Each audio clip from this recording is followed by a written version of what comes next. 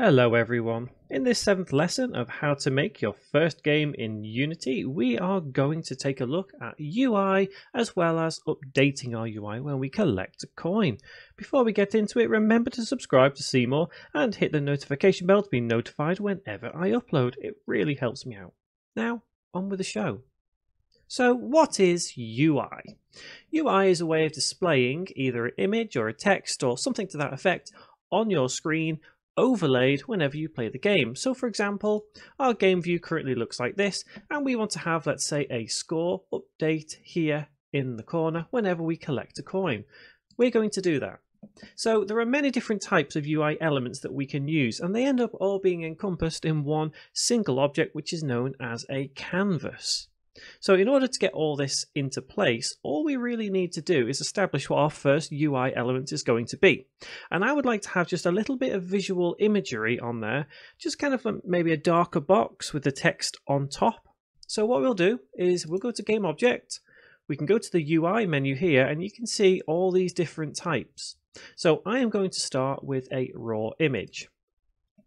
Now, one thing to note about this is if we pan our camera around and zoom out, we will see our raw image right there, but you will also notice this big white block. This big white block represents where our screen would be. So these are currently our screen barriers. So if we were to have a screen in portrait mode, these barriers would be much higher and much thinner. So just keep in mind that these do represent the edges of the screen. So if we were to have this box here, we would see it directly in the bottom corner of our game view, there.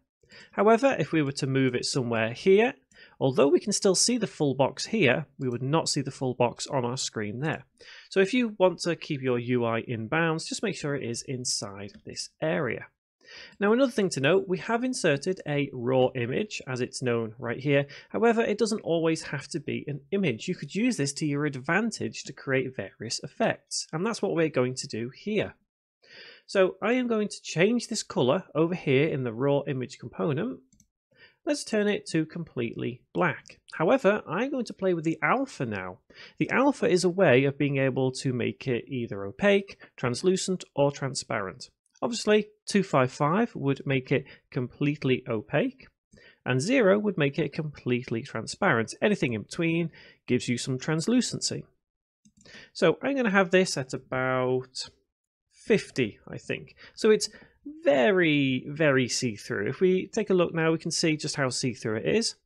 Now, we're going to layer another one of these on top with a little edge, just to give it a little bit of extra imagery, like I say. But what I'm going to do now is I'm going to use this rect tool up here, and I'm going to move this into position in the top right. So let's pan our screen around, bring it over, zoom out a little, and then we can just drag over here. Now, obviously, you can play around with this a little bit more. You can refine it with its position, its height and width, do whatever you need to. So we have it in position. I'm going to have the height, probably keep it 100 for now, and have the width as maybe, how far should we have this across? Maybe 300, and then bring it into position about there, I think. So the next thing we're going to do is actually on the canvas itself. Now, this is a little trick that I've been using for quite a while, and I think a lot of people miss this trick out, and it's actually very handy to get everything fitting on your UI perfectly. So over here, you can see where we have canvas scaler. I always like to change my canvas scaler to scale with screen size. And what this will do is it will actually scale to a standard screen size. Now, most people when developing, they aim for a standard 1080 resolution, which would be 1920 by 1080. So it's entirely up to you how you want to work with this. But generally, if you have your screen resolution or reference resolution as 1920 by 1080, that is a very standard resolution. Obviously, in the future, it's going to be a lot higher than that. It'll be 2160 at some point as standard, I would assume. But either way, if we drag this to be 0.5, you can manually enter if you want to. What you have there is a perfect balance of UI always being inside the boundaries on a standard resolution. Now, obviously, this scales. So if you were to change the resolution to 720, for example, then everything we see here would still scale. if we don't set this option, it does mean that things may go a little off screen and look a little crazy. So for now, let's realign this up here because we've set our canvas resolution. And I want to anchor this in the top right. The reason I anchor this in the top right is it means that it cannot move any further if we were to change the resolution. So, like I say, if I set that there, let's make this a little longer, maybe about there. And if I go to the game view now, I'm actually able to drag this game view out of here and make it its own object. So imagine if this was our screen, someone had it at this resolution, someone had it at this resolution, someone had it at that resolution. You can see that this box up here always stays relative in size and position because of the way we've set this up. It's very, very handy to know that. So let's take our game view back to our scene, and all I've done there is just drag and drop this little tab. So now let's continue with what we're doing. I'm going to hold Control and press D to duplicate that raw image, but I'm going to shrink it down a little bit. In fact, before I do that, what I'm going to do is standardize the width here. Let's just have that as a standard 500. So I'm going to hold Control, press D, once again, apologies, and I'm going to reduce the width and the height so I have a space of 10 between each side. So I'm going to reduce it by 20. So this one is going to be 480, and this one is just going to be 80. And if we look at our game view now, we can see that we have a bit more imagery to this object. Obviously, you can go a lot further than that. You could change this raw image color to maybe blue, I guess. And then have a look at the game view and you would see it looks like that. You could change it to green if we wanted. And you can see just how much that does have an impact on what we're creating here. So I actually might have it a very pale yellow. So that is basically a raw image. We could attach an image to it if we wanted to. But for now, all we need to have is just that extra imagery. Let's now work with some text. So let's go to Game Object. Let's go to UI and let's insert a text box. So we can change a couple of things with this text box. Let's move it into position. And you'll notice as I move it, you'll see it snapping with certain lines. What that's doing is it's snapping it to a position relative to other UI objects around it. So at the moment, this text object is dead center of these objects here, which is very handy to know. We can also drag, increase the size, and you'll see it snap once again to various objects. Now you don't want to have it too close, so I'm going to uncouple it just there, and probably increase the size there and there. And what I'm going to do is I'm going to have the font style kept as normal. Let's have the font size as 30, and we'll see how that eventually looks. We'll keep line spacing as 1, rich text ticked, and I think we'll have our alignment kept to the, what should we have? Let's keep it left, but let's have it in the middle, about there. And others, what have we got here? We don't need to align it. We don't need overflow because I don't think we're going to go any further than that. And I think we'll change the color to a nice white. Now obviously we've got the Arial font here. We could theoretically change the font if we wanted to, and we probably will at some point in this series. For now, all we're concerned about is just getting the text in there and updating whenever we collect a coin. So I think I might increase the font size a little bit more. Let's have 36 and see how that looks. Okay, we'll stick with that. And I'm going to have this say score : 0.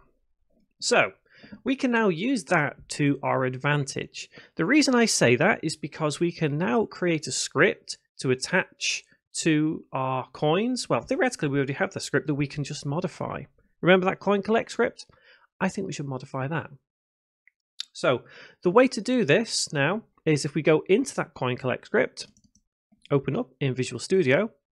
Now, what we do need to do is we need to add a namespace in here to deal with any UI elements that we're going to play around with. And we are going to use some UI elements. So that means at the very top, after using Unity Engine, we now need to type using Unity Engine.UI with a semicolon. And what that will do is it will allow the script to reference names and elements of the UI in Unity and then play around with them. So all we really need to do at this point is declare another variable, which is going to be that text on screen. And then we need to tell this to update that text whenever we collect a coin. So logically, what we need to do is keep count of just how many coins that we have collected. So if we now type in here, public game object, we'll have this as text score, semicolon.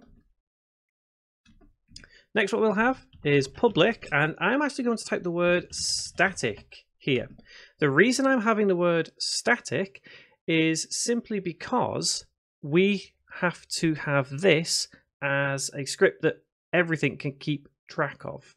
So if we update this once without the word static, it won't be updated in other versions of the script, i.e. other scripts attached on other objects. Now, we are going to do this two different ways in this tutorial, so don't worry if you're not happy with this way, we will do a different way as well, and then you can choose which one you want to stick with. So public static, and this is also going to be an integer, and we'll call this coin count, semicolon. Now, once we have our tag here and we have set the game object as false, before we do that, we need to have the text updated with our correct score. So to do that, we would go text score dot get component. So what we're basically saying here is we are referencing the component which is inside our text box, and that's going to be text open close bracket dot text, and that is a lowercase t there, and we are making that equal to, and in quotes we'll have the word score just like we typed before, space, then another quote, and then plus that variable coin count, semicolon, and save the script.